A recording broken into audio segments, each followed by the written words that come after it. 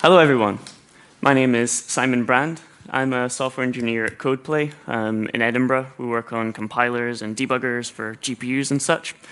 I'm going to be talking to you today about std optional. So my talk is entitled std optional and the M word. Does anyone know what the M word is? Monad. Yes, exactly. Don't run away yet. You can leave after. Yeah, just let me speak. So can you raise your hand if you do not know what std optional is? One. OK, so I will give an overview of std optional. This is std optional. It has two states. It can be empty, or it can have a value. That's it in its simplest case. Maybe you don't think this is very useful. This should be a vocabulary type.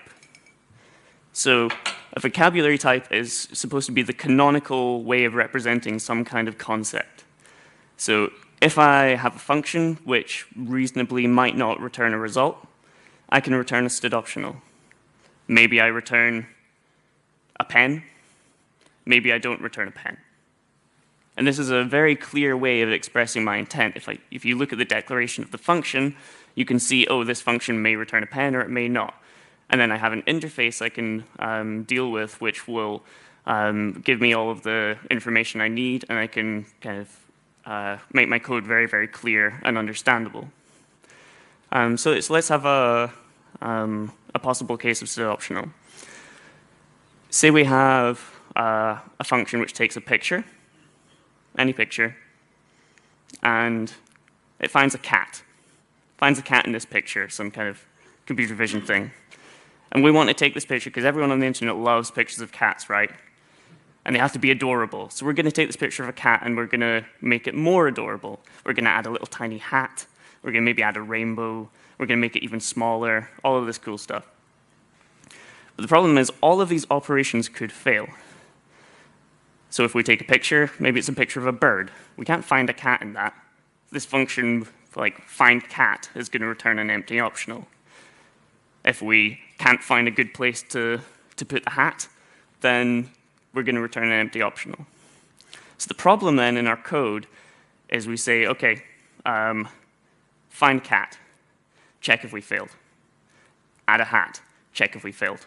Do this, check if we failed. Do that, check if we failed. So what we're doing is we're interspersing all our error checking code into our actual program logic. And I'm sure you all know this is, like, we don't want this. This is just boilerplate that we have to write because we want to be correct. We don't want to just like dereference an empty optional and hit UB and all this stuff. We don't want that. We want our code to be correct, but we also want it to be clear and understandable. So what I propose is we use monads. So I'm going to give not an explanation of monads, but how they apply in this case. So I have a function. In fact, I need a volunteer. Who wants to be a function? Excellent. I also need something else. Give me that cup over there. Or something. Yeah, that'll work. OK, so you're a function. You take a pen, and you return this thing here, whatever that is, some placemat or whatever. So if I have a pen, I can give it to you, and you return me the value. Hey. This is what we're used to in C++. We call a function, we get a result. So what happens if, take this back. So I'm a function, I'm given an optional. So I don't just have a pen, I have either a pen or no pen. So what I can do is I can implement maybe a function called map. What map will do is it will take a function, such as yourself, which takes a thing and returns a thing, and it will allow me to compose these operations whilst preserving the context of my optional, so whether I have a value or don't have a value. So what map will do is, if I have a value, it will take the value out.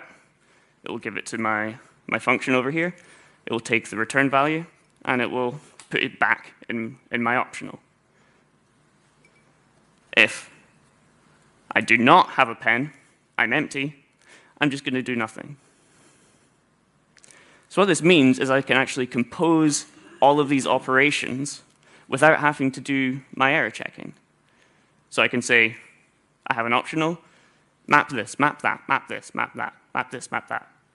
And if at the start I didn't have anything, then it's just not going to do anything. If I did have a value, then it's going to pass it on. It's going to keep on doing all of these operations. So that is called a functor.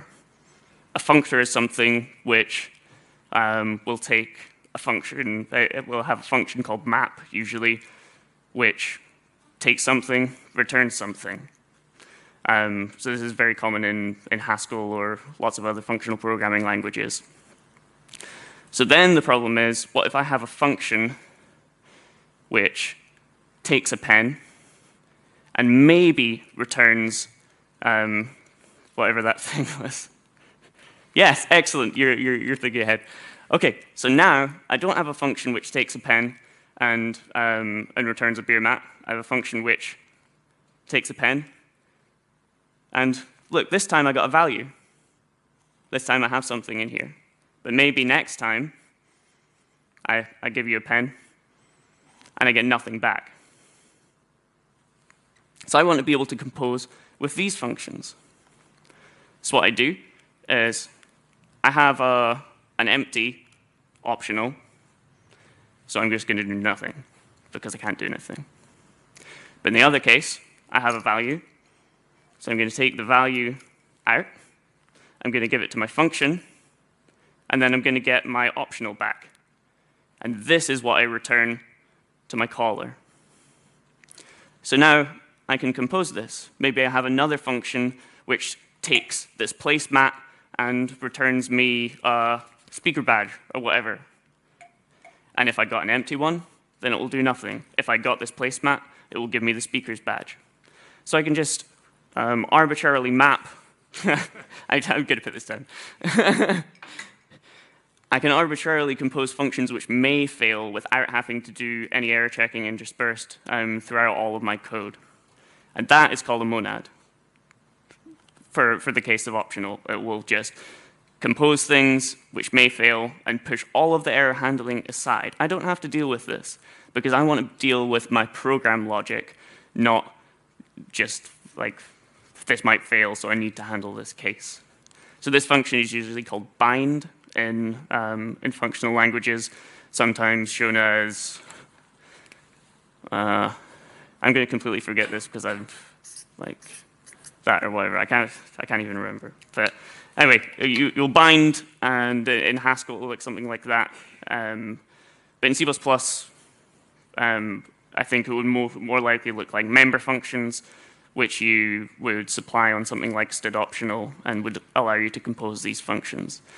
So if you want to know more about these, you can look at my implementation of stdoptional, which has all of these operations. It's on github.com/tartanllama/optional. So you can go and have a look, play around with it. It's a complete implementation of stdoptional with some extensions to let you do this stuff. You can also go and look at my standards proposal, which is probably being discussed at Albuquerque like yesterday or something. I think it's P0798. So if you go and look on the standards papers repository, then you can have a look and give me some feedback. So thank you very much.